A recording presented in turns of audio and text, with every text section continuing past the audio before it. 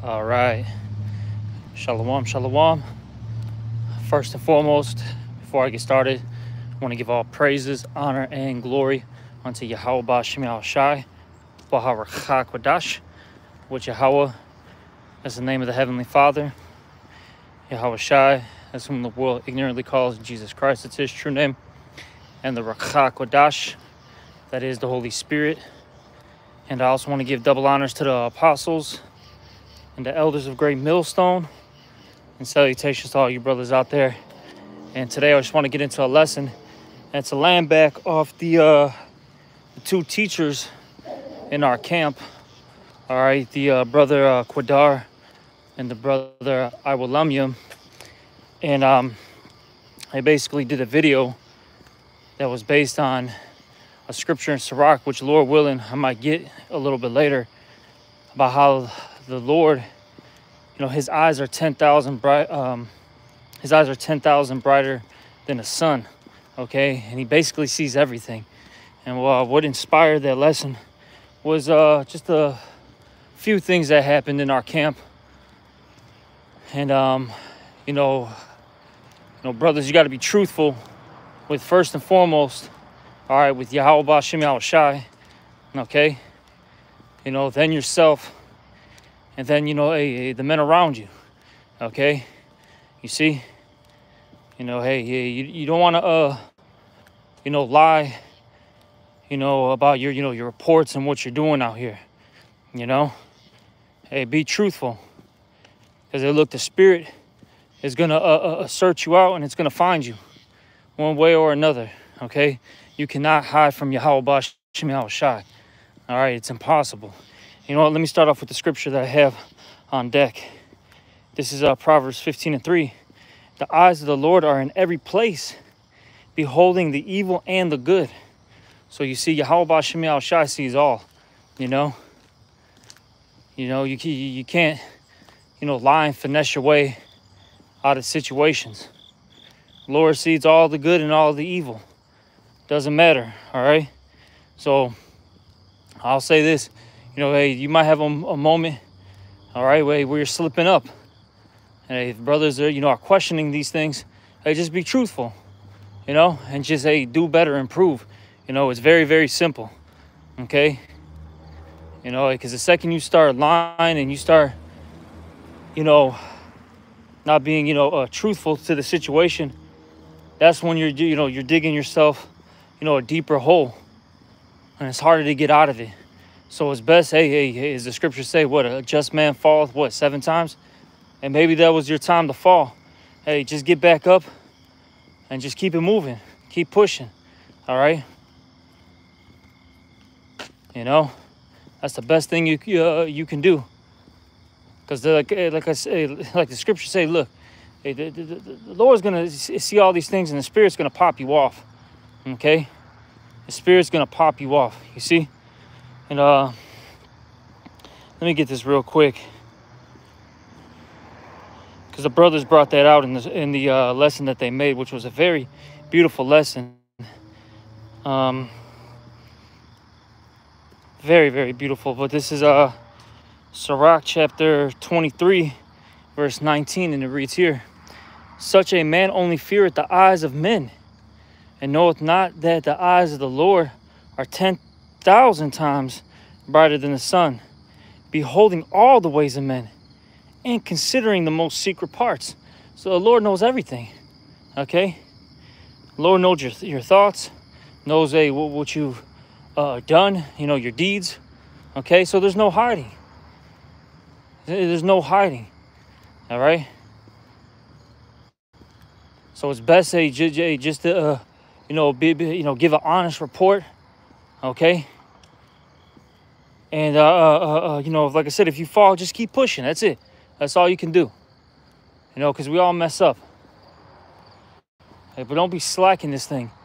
Hey, we're too close to the end. Especially you brothers that have been in it for a long time. Hey, you know the protocol. You know the drill, okay? Hey, what are you going to go back to? Hey, even the Apostle Peter said it, if I'm not mistaken. You know, he said that to Yahweh Shai. Basically, you got the ways of life. You know, where are we going to go? What are we going to go back to? This world that's falling apart? You know, World War III's here. Okay? And nothing but confusion with the politics. The economy's, falling apart, circling down the drain. All right? Every woman's polluted that you talk to. Everybody's a mo nowadays. This is what you want to go back to? You know, it's through, man. Okay? Hey, just keep your eyes single. Stay focused. Okay? And keep pushing. Before you know, we're gonna be out of this hellhole that we're in. Okay? All right, but let me get this scripture. It's been coming out a lot in my last few lessons. But hey, we're in that time period. Look, we're all about to have to appear before the judgment seat. Okay? Yep, right here. This is 2 Corinthians chapter 5, verse 10. It says, "For we must all appear before the judgment seat of Yahweh Shai, that everyone may receive the things done in his body, according to that he hath done, whether it be good or bad." You see? We're all going to have to appear before that judgment seat. You know? There is no avoiding it. And you got to ask yourself, was my sacrifice good? You know, did I give it my all? Now, of course, we understand that, hey, we can always do better. You know? But, you really got to, think about these things. Am I placing a righteous sacrifice? Or is this a wicked one like, Cain's? You see? And that's something that we don't want to do. You know, we want to have a sacrifice like Abel, a righteous one. You know? We want the Lord to, remember all these, righteous works that we've done. Us going to camp, us making these videos, us reading our scriptures, studying the Hebrew, being brotherly to one another, having that charity, okay, so on and so forth. That's what we want the Lord to look at, not our sins, because, hey, we're all sinners and we all fall. Hey, the scriptures say we've all have fallen short of the glory of Yahweh Bashem Yahweh Shai, None of us are perfect. Hey, but we got to, try to the best of our ability to basically make Yahweh Bashem Yahweh Shai happy. We just have to, really try. All right? Like I said, you don't want to be, and really I'll say this, because they, like I said, going back to like those reports, there's only so much that you can hide. And really, you're hurting your own self. The scriptures say what? Let me get this real quick. It's in 2nd Ezra. 2nd Ezra, it's the first or second chapter. I think it's the first chapter. This is basically that you've forsaken your own selves. Because that's basically what Jake does. Okay? When you sit there and, like I said, you're being lazy. All right? You're not doing your videos. You're not doing your precepts of the day. Okay? So on and so forth. You're actually forsaking yourself, because really, these things are to help you out. You going to camp helps you. You going to class, you going to like I said, you doing the precepts of the day, so on and so forth. This is actually helping you out. Okay? Because look, the Lord doesn't need us. We need the Lord. Always got to remember that. But this is 2 Ezra 1, and I'll start at 25. Seeing ye have forsaken me, I will forsake you also. When ye desire me to be gracious unto you, I shall have no mercy upon you. Okay, you see? If you ultimately forsake Yahweh Bashim Yahushai, he's going to have no mercy upon you. And that's really because you were being a wicked servant, as the scriptures talk about. You know? It talks about that in the Gospels. You know? Hold on real quick. Let me just bypass this real fast.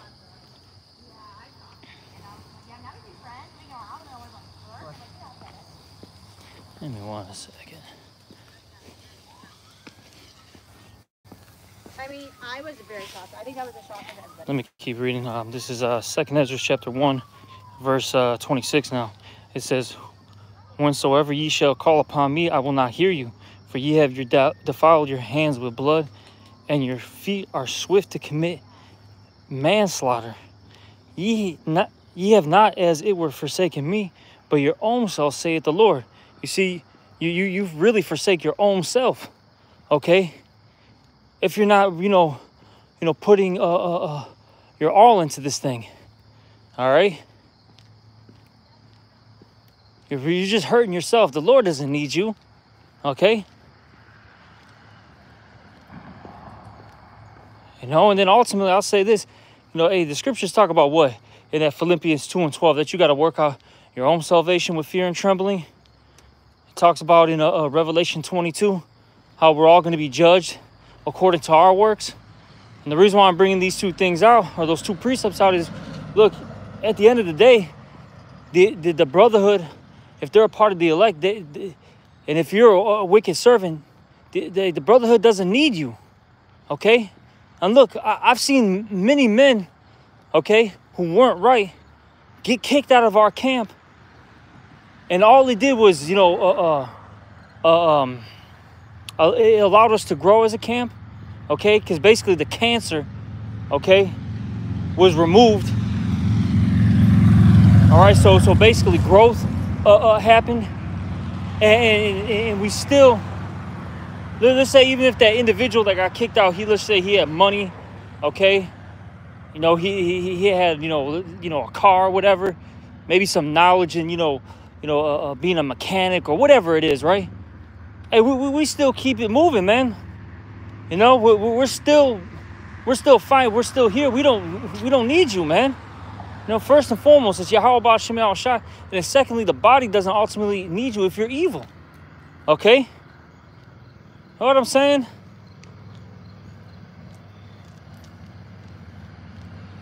Like, look, first and foremost, we need Yahweh Ba'Shem Yahushai. And then secondly, we need this body, man. But certain guys, they take this for granted. They don't see the severity of, not doing the works. They don't see the severity of that. And then really what it is, they're just blinded by this society, all right? The God of this world has blinded them, which is Esau, Edom, Satan. They're wooed, off of the flashing lights, so to speak. You know what I'm saying? They're wooed at this carnival, this circus that we're in. Because they're able to, go on a ride or two, you know what I mean?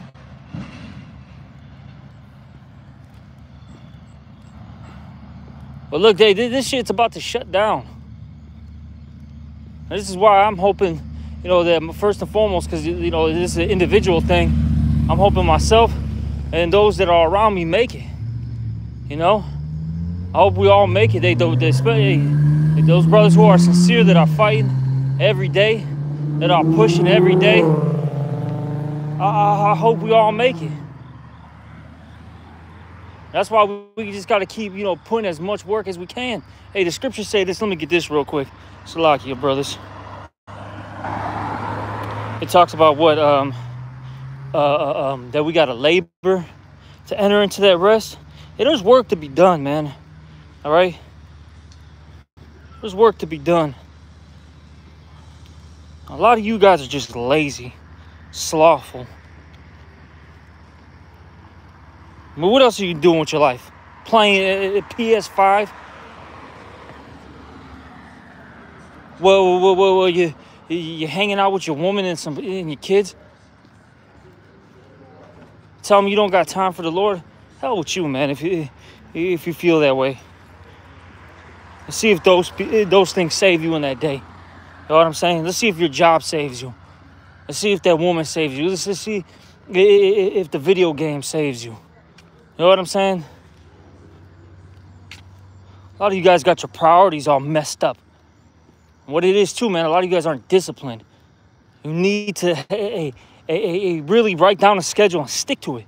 You know what I'm saying? Now, of course, you're going to have some curveballs coming in your day, right, or in your week. It kind of throws things off a little bit. But, hey, if you got that schedule where you wake up at the same time every day, basically, you go to work at the same time, you go to work out at the same time, whatever, you got that schedule, I'm telling you, man, you're a lot more productive.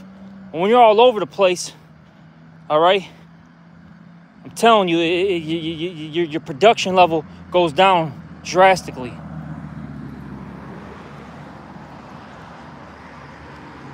But this is Hebrews 4:11.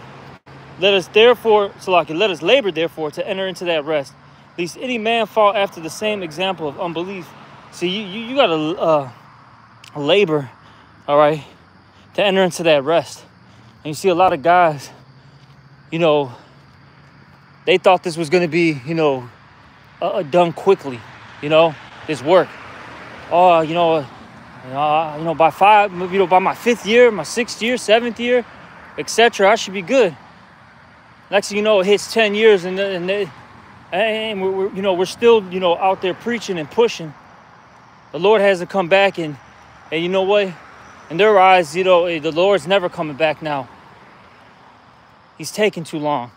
I could be doing something else. That's the mindset that they got. And the Lord ain't running on your time, man. This is the Yahweh Shemal Shai's time. All right?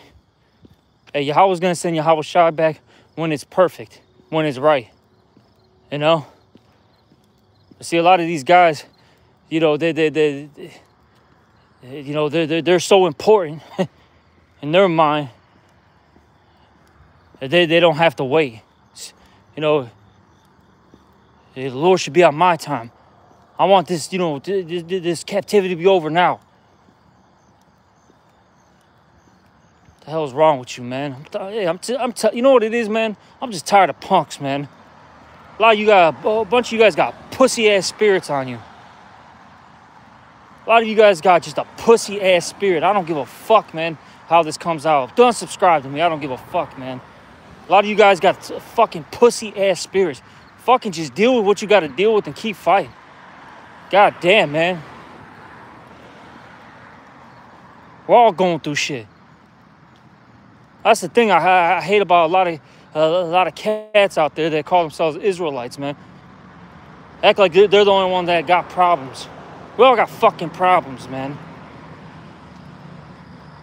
What you got to do is deal with it and keep it moving and keep fighting. What you gonna do? Just stop? Oh, the Lord didn't come back, so you know what? I'm gonna just throw in the towel. Hey, you're a faggot. How about that, man? I don't care. Fucking clip my page too, Esau. I'm in that fucking spirit, man. I don't give a fuck, man. I'm tired of this shit. Shit's about to get fucking real, and Jake's sitting here, just complaining and just, getting weak right now. Are you kidding me, man? It's about to get crazy out here. Right now in Chicago, you got the DNC going on, and they basically got a part of Chicago closed down. It's literally like martial law. You got gates, these little tiny gates to go through, all right, to enter particular streets. You got roads blocked off from the plow trucks, okay? Different barriers. Are you kidding me, man? They're showing you what they're going to do. It ain't gonna be a joke very soon. This election is gonna be a real turning point, okay, in this thing. A lot of stuff's about to happen, and you got Jake just getting weak, man.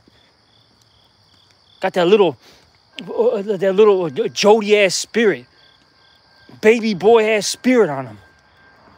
Grow up. That's the thing with a lot of Jakes. They just haven't grown the fuck up already. And I'm talking about men that have been in it for years. Like, grow the fuck up, man. That's the problem with Jake, man. Jake still wants to be a little baby boy stuck at their fucking mommy's house, their grandma's house. That's some grown man shit over here, man. You got fucking weak ass men. Go, hey, man, get the, you know what, man? I'm in that spirit. Hey, you're weak, get the fuck out of here then, man. Hey, the scriptures talk about in Deuteronomy, hey, if you got you're not ready to go out to war, you're scared, you got to stay home. Stay the fuck home while the men go out and fight. Get the fuck away from me. I don't want to be around you. I want to be around men that are ready to give their lives for this thing, man. Fucking tired of this shit. Fucking men not doing videos for a month, not going to classes for fucking 2 months. Got this and that excuse. Get the fuck out of here, man. Tired of this fucking shit. So lucky for the rant, but it's real fucking annoying, man. Real fucking annoying. Fuck. It's crazy. I didn't even want to get in the spirit, but the spirit just switches up so quick.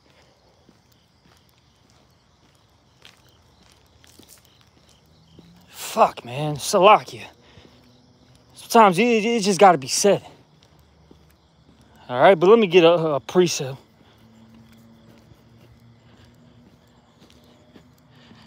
What is it? Oh, I know it's in Proverbs. What is that? Oh, man, how is that worded? Let me see if this comes up. Yeah, here we go. This is Proverbs 24:10. If thou faint in the day of adversity, thy strength is small. And a lot of you guys start falling off out over simple shit, man. Your woman left you, all right? Some shit happened at the job.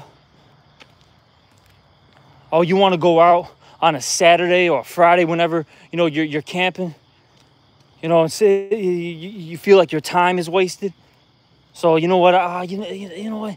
I think I'm going to, you know, break off and do my own thing. Good, do your own thing. See how long you last. Next thing you know, you're going to be talking about the new covenant for 2 fucking years straight. Or you're going to be fucking, you know, smoking a fucking cigar, thinking you're fucking doing it big. What the fuck these guys do when they fall out? You know? Probably get a bunch of fucking tattoos. Why don't you go fucking tattoo your face like fucking Lil Wayne while you're at it? Fucking schmuck. So a lot of you guys got a whole ass spirit on you, man. Then you got guys. So, you know, I don't know why the spirit's just all over the place now. Then you got guys, you know, they get rebuked and reproved. Next thing you know, they're making these slander videos talking about how we're, you know, pedos and stuff. Even though all we do is just, you know, rebuke this society, all right, for you know, pushing that agenda. But we're pedos, though. You got guys like, you know, with Deacon Hakal, whatever the hell that dickhead's name is, man. You know what I'm saying? You got that guy, you know, starting to, you know, push that slander with the rest of these punks, man. All right, they have already done it. Hey, every other word is gonna, hey, it's gonna come to you, man. A lot of you guys are false witnesses. The Lord's gonna deal with you, man. The Lord is going to deal with you. And we're at the end of this thing. We're at the end of it. Hey, man, the Lord's about to start dropping these guys. He's going to make it public. The Lord already did it to Comfy. What was that, you know, several years back? You know? It's not that hard for the Lord to just drop somebody. And make it known, too, at the same time. You know? I'm telling you, the Lord's about to start moving in on all you. Then a lot of you, it's wild. The Lord's going to save a lot of you punks for the very end. The Lord's going to allow you to see all these plagues. He's going to allow you to survive all of it just to get hit with a fucking nuke. Just so you know that, you know what, you ain't one of the chosen and you are wicked. Here you go. Know what I'm saying? Telling you. Like I said, the Lord's about to start dealing with a lot of people, man. That's why I'm hoping and praying that I'm on the right side. I pray that the Lord just sees these righteous deeds that I'm trying to offer up to the best of my ability. You know, I'm praying. I'm scared, man. I'm fucking scared. I don't care. Hey, I can sound like a little baby, whatever. People can make fun of me. I'm fucking scared, man. I'll be really thinking about this. I'll be visualizing the end of this world, man. And I pray that the Lord keeps me, because it's about to get fucking chaotic. And if you don't got divine intervention, man, coming your way, you are smoked. It's a wrap. Like I tell the brothers, I don't care, man. Like, hey, you can survive the famines, the warfare, whatever. You know what I'm saying? The pestilence. But how are you going to outrun a thermonuclear missile? How? It's impossible. The only way that you can get saved or you can survive it is through Yahweh Shai coming and delivering you. So yeah, I'm fucking nervous, man. And I'm going to end it off with this. Scriptures talk about how the righteous shall scarcely be saved. Okay? We got guys playing out there. Fucking just playing. Where's that at? Salakia, give me 1 second. I know it's in Peter. I forget where it's at, though.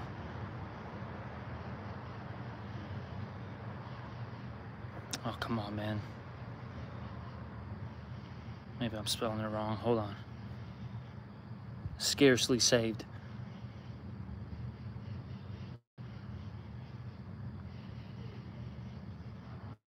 Here we go.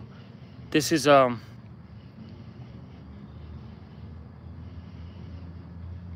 gonna start up above. This is 1 Peter chapter 4 verse 17. For the time has come that judgment must begin at the house of the Most High. All right? And it starts off with you Israelites to actually know that you're Israelites, day of the circumcision. The Lord's going to deal with these different camps, okay? These different people that say that they're Israel, all right? And it says, and if it first begin at us, what shall the end be of them that obey not the gospel of the Most High? And if the righteous scarcely be saved, where shall the ungodly and the sinner appear? And you see, the main point is the righteous shall scarcely be saved. We're barely going to get out of this place. You know? Like I said, then you got Jake playing games out here. Jake thinking that they can get away with XYZ things. Are you out of your mind? The Lord sees it all. We read these scriptures. And if you ain't truthful to the Lord, if you want to be a liar like Cain, you're going to get that Cain judgment, man. You know what I'm saying? Jake really better start, considering what they're doing. And really start, meditating on the things they do, day to day. Now, I understand you may not be able to, have that time to really, think like that. You know what I'm saying? Because I get it, brothers are maybe working long shifts, got a family, you know what I'm saying? Maybe doing XYZ things, with the, the brotherhood. I get it. But, hey, you need time to sit, sit down and think about what's going on in your life. You know what I'm saying? What you're doing. What you need to improve on. All right? Let things marinate in your mind. You may listen to a video and let that message, what was being said in that video, marinate. Let it settle in. Hey, you read something, let it settle in your mind. Jake needs to really take some time to themselves. You know what I'm saying? Like, hey, the hell with the family, all right? You know what I'm saying? The hell with the job, so on and so forth. Go out for a walk. Go by the lake. Go if you're by an ocean. I don't know what Jake's by. You know what I'm saying? Maybe there's a forest preserve. Sit down and just relax and think, man. All right, but hey, you know I'm gonna end this lesson. Hopefully it was edifying, and hey, just be truthful and do what you got to do in this this truth, man. All right. The Lord sees all our words, good and evil. All right, and with that, I'm gonna end this lesson. I'm gonna give all praises, honor, and glory unto Yahweh Bashem Al Shai. Also, double honor to the apostles and the elders of Great Millstone.